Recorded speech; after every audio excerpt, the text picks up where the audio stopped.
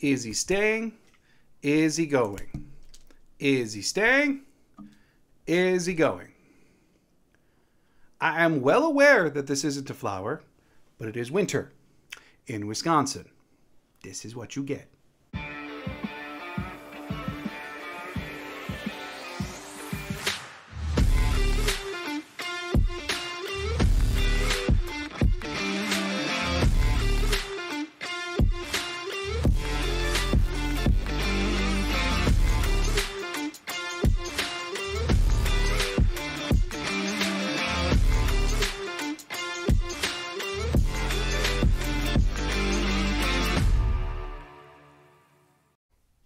What's up, everybody, and welcome to another episode of Lombardi Time Brews. I am your host, John Del Rey.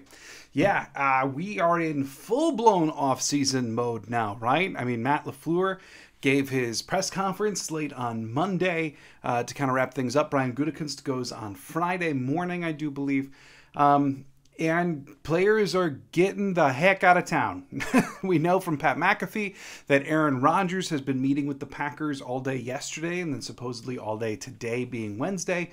As obviously I don't believe any choices, any decisions are being made. But they're conversing about what are Brian Gutekunst's priorities moving forward. How does Aaron fit into that? What's going on with the coaching staff? All the things that Aaron wants the information on about what the team is intending to do and his opportunity to offer opinions too before he departs back to California or Peru or Greece or wherever that man is going for this portion of the offseason. So, here we are, dead middle now of the offseason, and it's going to be this way for a long time. Draft content is still a ways out.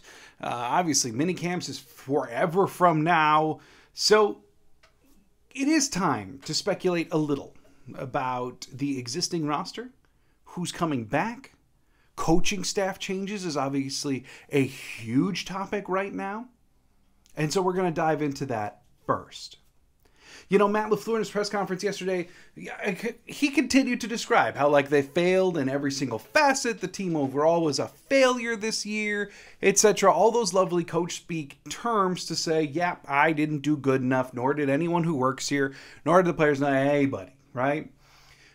But the thing that he also said was that he does not anticipate any changes to the coaching staff. And here's a couple things, right? Historically, he has said things like, well, everyone is under review at this time. We're going to go through. We're going to take our time. I need the chance to talk to my staff. He has said things like that before. And I've seen some people say, well, he threw in anticipate. So, it's all just general coach speak. No, I think him saying, we're going to take our time, I'm going to talk to the staff, let's just see where everybody's at. I think that's much more buying time or a prelude to firing. This feels like him saying, I'm going to keep the staff intact, barring something unforeseen. Well, what could be unforeseen? How about Robert Saleh if he were to get fired by the Jets? Might he be something unforeseen that Matt LaFleur would want to bring in? Or how about, as was widely reported this morning and then shot down and then re-reported and no one knows what's going on there, how about his little brother, LaFleur from the Jets, who's been their offensive coordinator? Again, Or bringing in Nathaniel Hackett again, or Outen, bringing him back. So there's lots of possibilities, but the very first thing that I want to dive into more in depth here is obviously by him keeping the entire coaching staff. What does that mean for our defense? It means defensive coordinator Joe Barry is back, at least for now, or that's the plan. And boy, the rage was real out of what I saw from Packer fans. But here's the thing. My personal reaction to that news? Kind of saw a comment. I've been talking about it for weeks, right? That Matt LaFleur never seemed to show the outward angst to Joe Barry that he's shown to other coordinators that he's gotten rid of. And we know that the defense, in the beginning part of the year, when the offense was completely non-functional, the defense really got screwed a lot. The Packers were the exact opposite of complimentary football in the beginning of the year. And then all of a sudden, over the last stretch here, the defense just kind of figured itself out. So it's difficult for me to have an opinion on Joe Barry because I don't completely understand what happened to the defense. Like, if it were just bad, fine, get rid of Joe Barry. But it wasn't. It was fine, and then it was awful, and then it was good. And then it ended the season really good. And I've been going off all year about how baffling it is that Joe Barry, who came in last year and said, we're gonna tackle now, and all of a sudden the Packers tackled extremely well last year, and then this year they forgot? Or Joe Barry just stopped teaching it? Because we know that one of the things that the defense actively got worse at this year was tackling. We also know that one of the things that Joe Barry implemented last year was less of this whole cornerbacks playing 8 yards off nonsense on 3rd and 3. He did less of it last year. And then it increased in frequency this year. Why? Like, why are we going backwards in time to what Patton called? And yet, in spite of that, over the last stretch of season, by a lot of metrics, they were elite. How? This is the thing, right? And I'm not sure anyone completely understands. And so for that, Joe Barry, right now, it looks like he's going to be getting at least another year. I will say, though, that all of the calls of, well, Matt LaFleur is just keeping his friends. I mean, I know LaFleur and Barry have been on similar staffs, but when he was hired on, I don't remember the narrative being that this is LaFleur's best friend or like they're really good friends. So I think that's taking it too far. I think LaFleur, just to be, completely speculative here, is actively just saying Barry put them in places to succeed more often than not. We know even early in the season when there were some defensive struggles, he came right out and said it, that the players have to make the plays that they are put in position to make. And you can see the writing on the wall there that he was not blaming Joe Barry for the defensive deficiencies. I guess my overall qualm here with the defense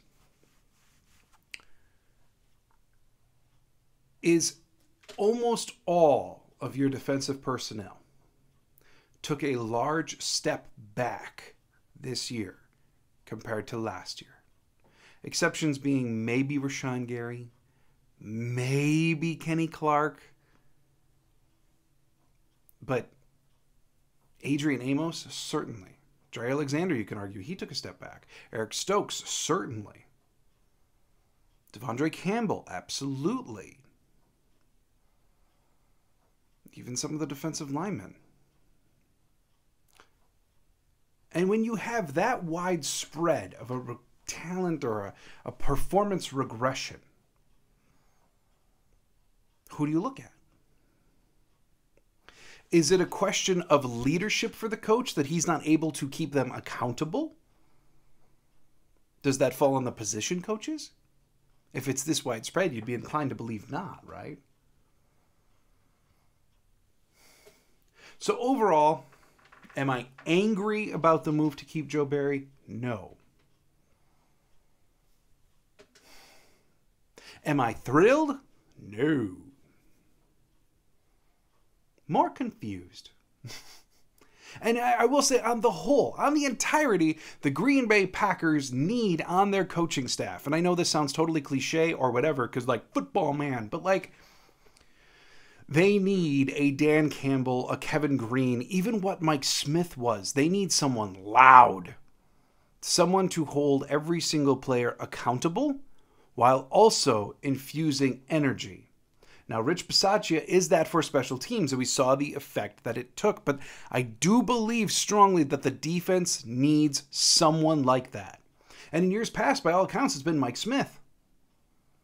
The defense needs its enforcer. By the way, the offense does too. But I think it's more vital on defense.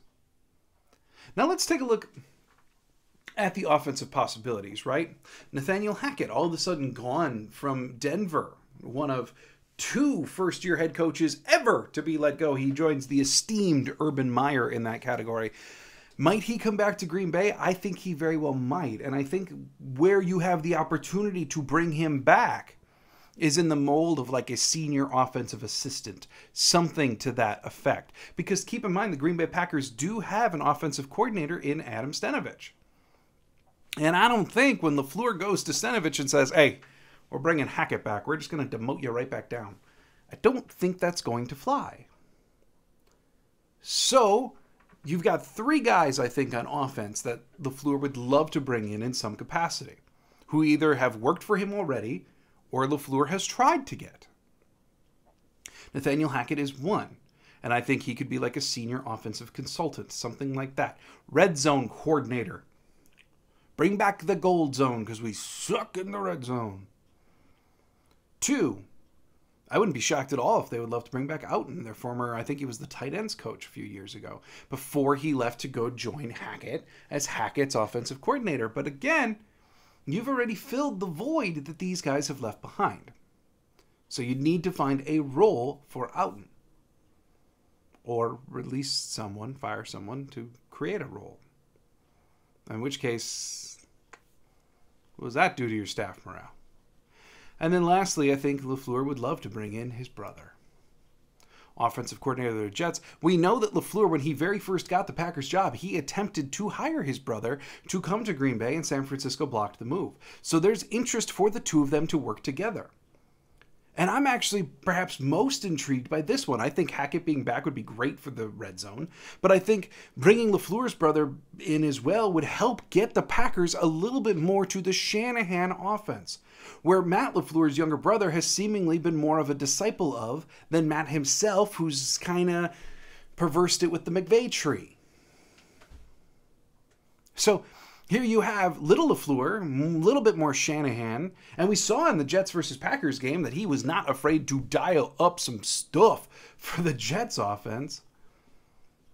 It'd be great to see that new energy infusion, new ideas into an offense that by most accounts this year looked stagnant and dead. So how do you bring him in? Well, right now in the offense, you've got your offensive coordinator, Adam Stenavich. And then you do have Jason Vrabel, who's the wide receivers coach as well as passing game coordinator. The Packers do not have a run game coordinator. So maybe you bring it in there. I know, I'm pushing the envelope here, right? Common logic says you're going to have to get rid of someone to bring someone in, but that's not necessarily true if Matt LaFleur wants to do it enough and bring in another body. Now, we know the Packers already have one of the largest coaching staffs in the NFL. LaFleur is not afraid to take a democratic and groupthink approach. So it's possible. We'll see what develops. Now, moving on. The other topic of the day, I saw Andy Herman actually put this out on Twitter, and I thought it was a very, very interesting thought exercise. And it's looking at the current 53-man roster and saying who from this list is unequivocally guaranteed to be back in 2023. Yes, guaranteed. Now, these are not guys that are not under contract right now because, of course, they're not guaranteed back. So these are guys that are under contract right now that I am 100% confident in saying they will be back for the Green Bay Packers in 2023. A couple of them you're going to raise your eyebrows at. And I understand very much, but this is my feeling on I would be shocked if they're not back. So, number 1. And I'm going to move it by position, so let's start off at the running back position, A.J. Dillon. Yeah, I think Dillon's back. Of course, he still has time left on his contract. Aaron Jones is a much larger question. I think the Packers are going to try to bring him back, but with that cap number being about $20 million next year, Aaron Jones is much tougher to bring in. A.J. Dillon being the 1B of the Packers running back situation, I think is secure. He'll be back. Wide receivers, I think you've got 2 here that are guaranteed locks to be on next year's 53. Of course, that's Romeo Doubs and Christian Watson. Others are either free agents themselves, like Lazard and Cobb, or they're just far enough down the roster that it's a question as to whether they would make the 53 on another go-around, and that would be someone like Samori Toure or Bo Melton. So wide receivers, Christian Watson, Romeo Dobbs, they're back. Tight ends, I think you only have one, and that would be Josiah DeGuara. He's still under contract for next year. Tunyon is not. Mercedes Lewis is not. Tyler Davis, I didn't even bother looking up his contract situation, to be completely frank. I do believe he's a free agent too, but he barely made the roster this year. We would have to see for next year. Then the offensive line, and I think that this is the one that may raise the most eyebrows. To me, David Bakhtiari's back. I mean, when he came back and played and his knee was stabilized, he was still one of the best left tackles in football, right? There were a few weeks where he even got the Packers' highest graded run blocking grade, which is not what... I mean, David Bakhtiari's always been good at it, but not better than Elton Jenkins good at run blocking. He played way too well to not be brought back. And if they let him go, what, they're going to save something like $6 million on the cap? So the question in my head is, if this is the way that sometimes I think about the cap savings questions, okay? If David Bakhtiari were a free agent right now, would you pay $6 million to have David Bakhtiari as your starting left tackle? Yeah. Yeah. I don't think that's a question for like anyone across the NFL. $6 million in the grand scheme of things is nothing in an NFL cap. So if the question is, cutting him is going to save you that, keeping him is basically the rough equivalent of just signing him for that much, right? And I think you'd be foolish not to. So, I don't know. I know that there's some different numbers that have been reported by different people and stuff. The one that I've seen most prevalently is a savings of about $6 million if they let him go right now. To me, it makes no freaking sense. David Bakhtiari will be back. Elton Jenkins off of his brand new contract extension. Of course he's back. Josh Myers will be back. I don't know as if he'll be starting next year. I think they may bring in some competition, but he'll be back. John Ronnie Jr. still under contract. Will be back. Zach Tom, of course, is going to be back. One of the easier calls on the entire roster. And then I'm going to throw in two as well. The third-round pick of this last year, that would be Sean Rhyan. Now, Sean Rhyan had about as terrible of a rookie year as you can have. He was a healthy scratch a lot, never got to play, got suspended at the end of the year, never was even close to sniffing playing time. They played Jake Hansen over him. So I think there's a lot of questions there, but Sean Rhyan, to me, unequivocally is back just because I can't see them moving on from a third-round pick in only year 2. Moving over to the defensive side of the ball, of course Kenny Clark is back. TJ Slayton is back, and of course Devontae Wyatt, first-round defensive lineman, is back as well. And the edge, you get a few more question marks. Rashawn Gary, of course he's back. He's one of the best players on the team. Kingsley Enagbare, who had a heck of a rookie year, he'll be back at a big part of the rotation next year. I do not have Preston Smith on this list. I would like Preston Smith back. I think they're going to try to bring him back. I think it would be foolish not to. But there are lots of avenues of which Preston Smith may not be on the team, most of them financial. So I can't say with 100% conviction that Preston Smith will be back. Moving on from that, at inside linebacker, 2, Devondre Campbell and Quay Walker, both fairly easy choices.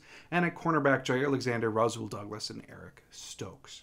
I do not have any of the safeties on this list. Adrian Amos is a free agent. There's possibility they bring him back, especially given his void year cap considerations. But I can't guarantee that at all. Darnell Savage, yes, I know he's locked into that 5th-year option number, but the Packers have to decide. If they can get another team to bite on his projections, on his potential, then they may move him to get out of that $7.9 million cap number. It's possible. Rudy Ford is a free agent. So, that's a room full of question marks at this point. One other offensive lineman that I didn't talk about would be Yash. Yes, Yash is, by all intents and purposes, a restricted free agent. The Packers are probably going to look to be tendering him, probably first, second-round tender. And the only reason why I didn't have him as an absolute lock is because I could envision a world where a team with a historically bad offensive line that just can't get it right throws a bunch of money at Yash and pays the second-round tender price. I could at least see it. Is it likely? Probably not. But is it possible? Yes. And it would put the Packers in a position of either having to match when you're already going to keep David Bakhtiari and Zach Tom, not to mention the fact that you've got Rasheed Walker and Caleb Jones. they would have to match a whole bunch of money for Yash. And I can see too many scenarios where it's at least possible that Yash doesn't return. Two other players that I wanted to highlight that are not on this list. I didn't put them on the 53 lock list, but I think there's no way the Packers allow them to leave. Number one, Keyshawn Nixon. Yeah, I just can't see it. He meant too much to the team. Yes, he's a free agent this year. Yes, he's going to be getting a big pay raise, similar to Rasul Douglas last year. I don't know as if he's going to touch Rasul money, but he's getting a big raise, right? We can say that unequivocally without any doubt. I just think he was too much of a spark plug. He's too well respected on the team already. He fills too many functions. He's a good enough nickel corner while being the heir apparent to Desmond Howard. I think the Packers figured out a way to retain him. And then the second one that I want to mention and highlight is Jordan Love. Yes, if Aaron Rodgers returns, Jordan Love is going to, by all accounts, be quite angsty about having to sit for a fourth year. I also think that if Jordan Love goes to the Packers and said, I want to trade, the Packers are going to look at him and be, Aaron Rodgers is turning 40 next year. Yeah, he made it through this year with a broken thumb. We can't guarantee that he's going to do that again. Also, how many years do you think he's got left? You are a valuable asset to us. You are still the heir apparent in Green Bay. You're staying. Sorry. So, are there situations that Jordan Love could be traded? Sure. Sure. That's why I didn't put him on this list, because those situations are at least possible. But I think Jordan Love is sticking around no matter what. So there you have it. That is a good 20-person foundation towards the 53-man roster of your 2023 Green Bay Packers. Of course, there's lots of questions, lots of unknowns, lots of developments, and we'll see next September just how right this list is. But this is the list that I feel really good about is going to be on the 53-man roster next year. Thanks so much for joining me on Lombardi Time Brews. I will be back on Friday. I'm going to be going over the defensive position MVPs on Friday, as well as covering Brian Gutekunst's press conference that is occurring on Friday as well. Hope you had a great day today. Hope you enjoyed this video. And as always, go Pack Go.